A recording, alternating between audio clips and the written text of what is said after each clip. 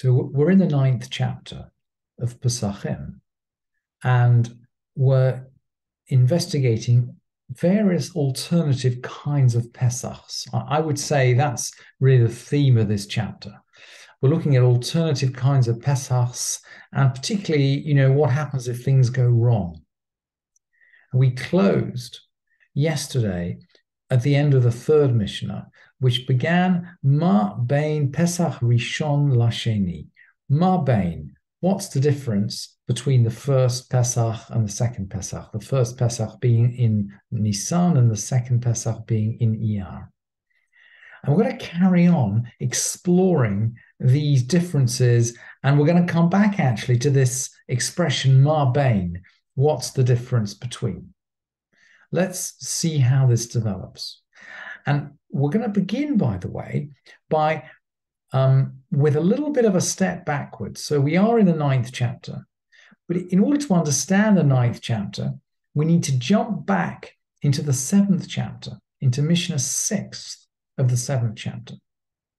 And this Mishnah describes a situation where the whole of the community of Israel cannot celebrate Pesach.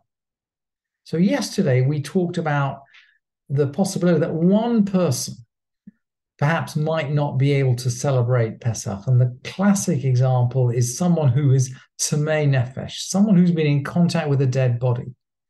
And we said, we asked, okay, why would you be in contact with a dead body? This is someone in your tent, right? And we said, the most likely explanation is if that's a member of your family who's passed away, that's why you've been in contact with a dead body. And then you will celebrate Pesach a month later.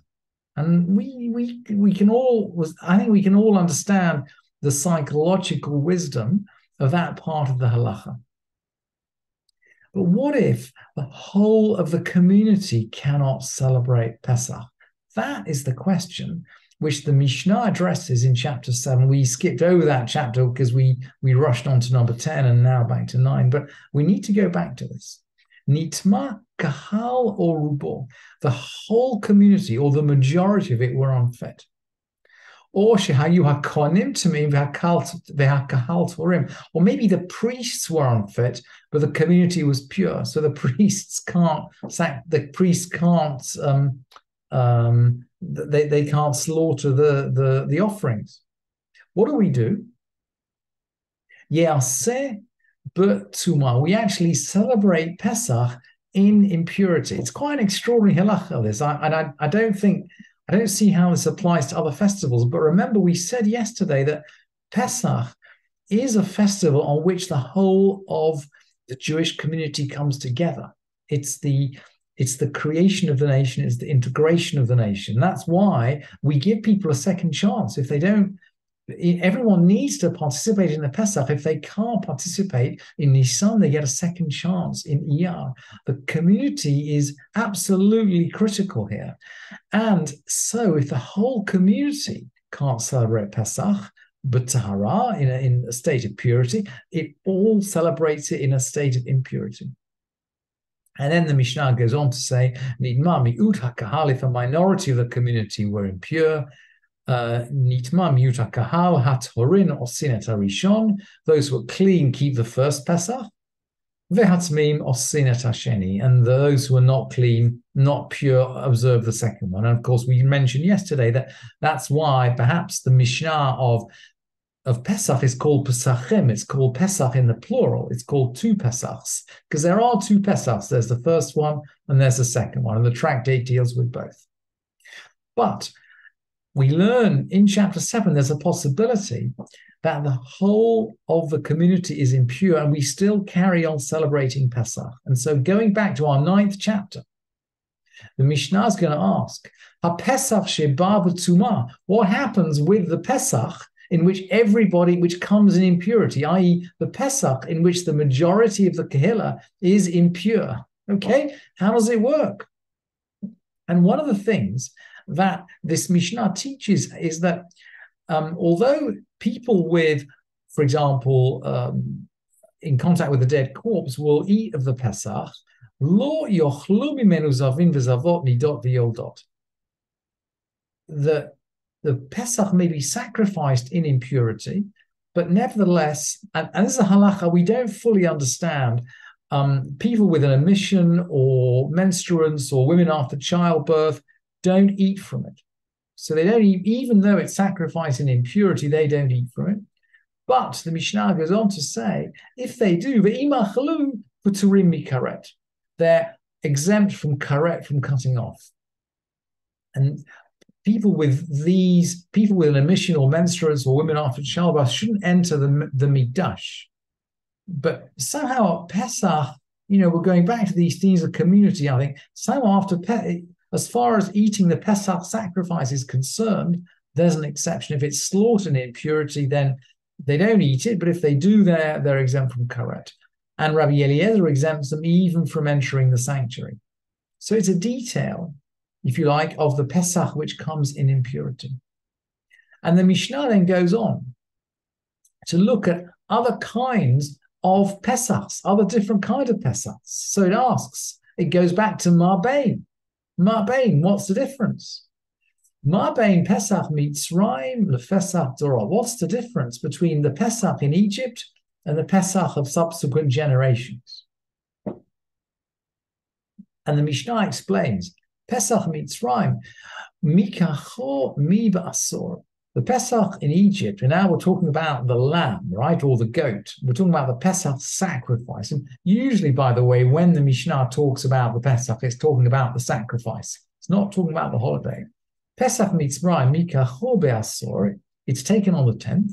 V'ta'un hazavar ba'agudat ezov. It requires sprinkling with a bunch of hyssop. I heard a very interesting podcast from Rav Elisha Ankelovitz, who explained that this hyssop is special Mediterranean type of hyssop that has a peculiarly hairy structure on its leaves. So it takes a lot of water, it takes a lot of liquid when you dip into it. That's why they use this particular type of hyssop, because basically you get a lot of blood when you dip your hyssop into it. You get a lot of blood to sprinkle on the lintel. So it needs sprinkling on the lintel and on the two doors, on the two doorposts. And it's eaten in haste in one night. Now we know that to a certain extent we eat our Pesach in haste, because after midnight it goes off, right? You can't. It has to be eaten by midnight, and it becomes basically it makes the hands tameh after the next day. But so there is a remnant of that in terms of our own eating of Pesach. But Pesach Dorot neheg kol shiva.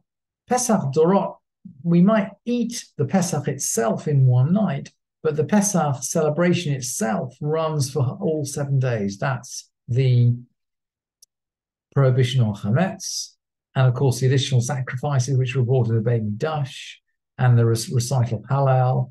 And the Bartanura actually expands on, this Mishnah seems incredibly compact, and the Bartanura expands on it a little bit. He says, the Mishnah says, just one night, whereas the Pesach of subsequent generations is kept all 7 days. And the Bartanura actually says, our Mishnah is deficient. Matnitin hasuri machsura. It's deficient, and it should be read as follows. It's eaten in haste in one night, and it's fermentation leavening during the whole day. That means that in the Pesach of Mitzrayim, the people are only forbidden to have chametz for 1 day. That's what the Mishnah should have said.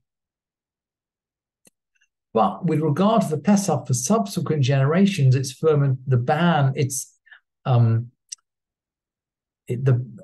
ban on fermentation or leavening should be for 7 days. The Bartanura is very compact here, and maybe we need to expand out a bit in the translation. Its chametz is for the whole day. And as far as the Pesach of the generations are concerned, its chametz lasts all 7 days, which means, of course, the ban on chametz. And then the Baruch Nur is going to quote a verse, because about the Pesach in Egypt is written, "V'lo yachel chametz hayom atem yotzim b'chodesh aviv." You're going free on this day in the month of Aviv, and you don't eat chametz. So we declare that chametz is only eaten, it's only not eaten as far as the Pesach Mitzrayim is concerned on exactly the day when you leave Egypt.